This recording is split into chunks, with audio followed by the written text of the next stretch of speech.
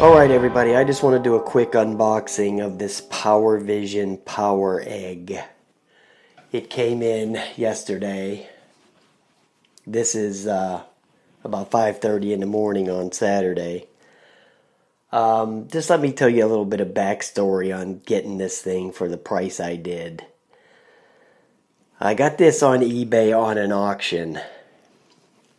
There was no reserve on the auction, so these things usually go at a minimum of $1,000 and up. But I was actually last Sunday, I was on eBay looking around trying to get something else. But, you know, at the bottom of the page, you know, it had that you might be interested in, you know, thing. And I saw this and I clicked on it. And I think the reason the guy that was selling it didn't get that much for it is because the ad looked a little shady. And I think people were thinking it was a scam because I was only the second bidder. Okay, the original bid went out at $340. Somebody bid $341. I bid $342. And I put a cap of $389 on it. And 2 days later, I won the bid at $342. So only 2 people even bid on this thing. Because what he had on there, he didn't have it. Well, here's the deal. He couldn't have had it sitting out there on a table displayed because he drop shipped it. Okay, that's why he just showed a picture of it. He is from California, but this got shipped from Illinois, from a warehouse, because it was in a box bigger than that box, you know, with the tape all over it and all that stuff. And this had the plastic wrap sealed on there and everything. So that's why he couldn't, you know, show it, a picture of it sitting on his table or anything, because he didn't even have it. Okay, there was some kind of third party going on with that. So he just had a picture of it. And it wasn't even a good picture. It was real fuzzy. It was a fuzzy-ass picture. So a lot of people must have thought it was some kind of scam. But I checked the seller, and he had a good reputation. You know, he only had a couple of bad, you know, a couple of complaints, and he had, you know, been on there since 2014 and had sold tons of stuff. So, I mean, I didn't have an issue with that. So that's why I went and put the bid on it. So, alright guys, I already took the little latch off of here. Let's open it up. And there it is. It's brand new. You can tell it's never been used. Everything was sealed on it. Now we have to get it out of here.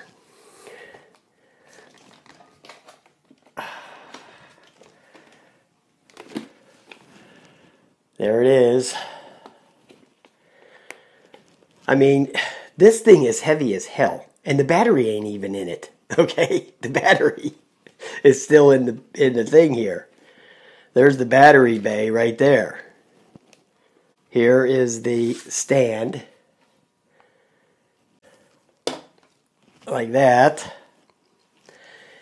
Here's a little bag you can carry it around in, which I won't use. The build quality, I mean, just the feel of this thing, it feels, yeah, they spared no expense on build quality, I can assure you. I mean, if you was to feel this thing, how heavy, let me see if this scale, it might bust this scale up. That's how heavy this thing is. I'll just try to balance the egg on here without the battery. It's 1,740, about 1,740 grams. So, the sucker is heavy. And you open it like this.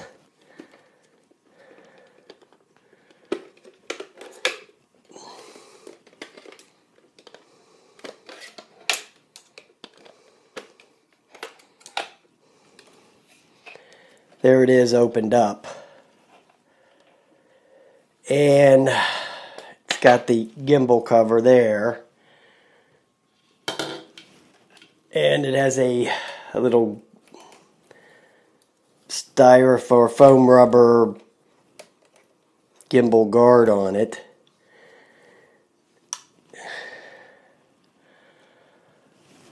So there it is, opened up. This is what it looks like when it's flying because the legs retract. So I'm going to set it down here for a second. Okay, we'll open up the other stuff real quick. It's a very nice bag. Very heavy too. So this battery must be very heavy also. Okay, there this is. Here's the battery. And it's not, it doesn't have a swelling or anything in it, so that's a good sign. It's a 6400 milliamp hour, 14.8 volt. And the battery weighs in at 582 grams. So that's pretty hefty. Now, there's this thing on here, because I watched a video on it from some guy in England. He did it. He liked it. This little like magic wand thing. I'm not using this. He said it was a gimmick. He said it was a useless gimmick. So I'm not gonna bother with that thing. But here's the Wi-Fi thing that you hook onto the transmitter, and you put your phone or tablet in here, and it sets into the unit. And I think it's powered by the unit, by the power out of the transmitter. So here's the USB and the micro USB. So that's not too complicated. Here's the power brick right here.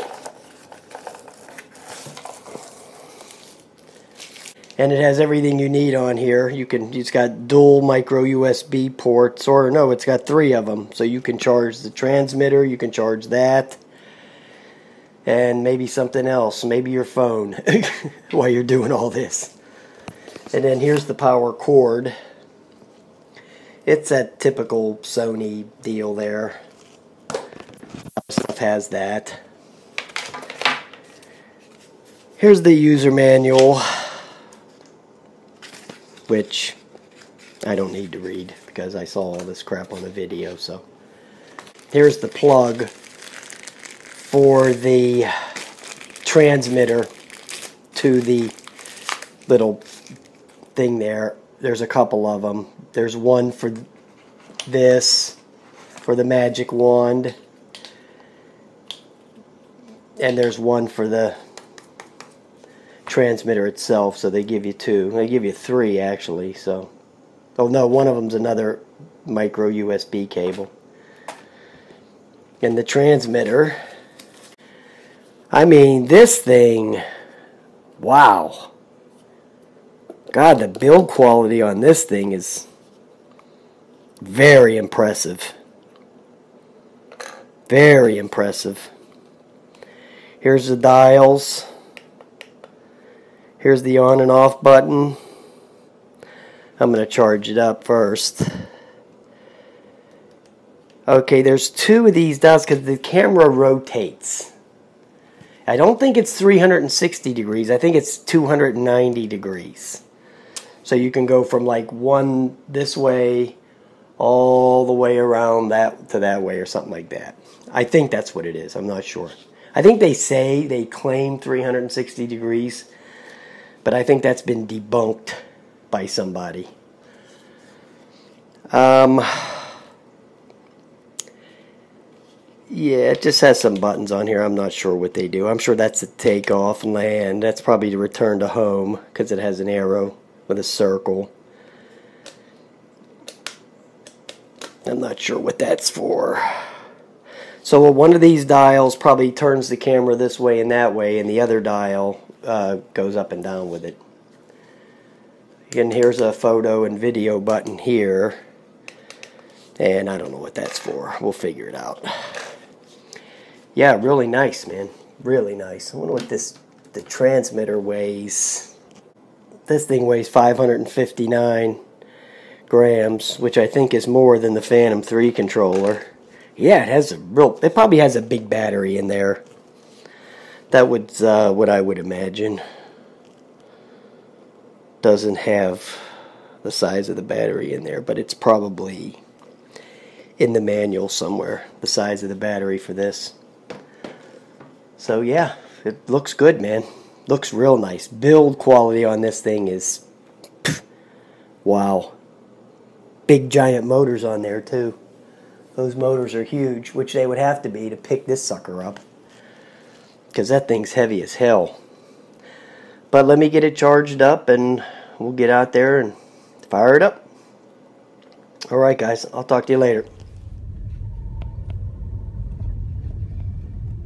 Okay, big gobbler, get out of the way.